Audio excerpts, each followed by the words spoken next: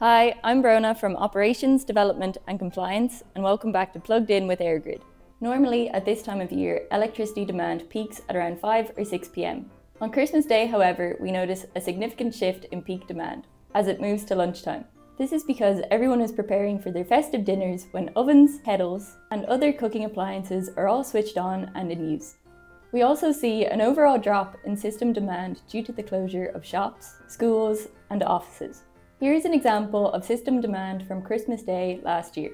You may not be surprised to see that demand picks up all morning as we scramble to get up early to open our presents. This continues to ramp up until lunchtime, where demand peaks at around 1:30 p.m, when many of us are prepping for our festive dinners. Demand then drops off throughout the day as we laze around in front of the TV. We expect to see something similar for Christmas Day this year. You can check this out for yourself by using the real-time system information on EirGrid.ie.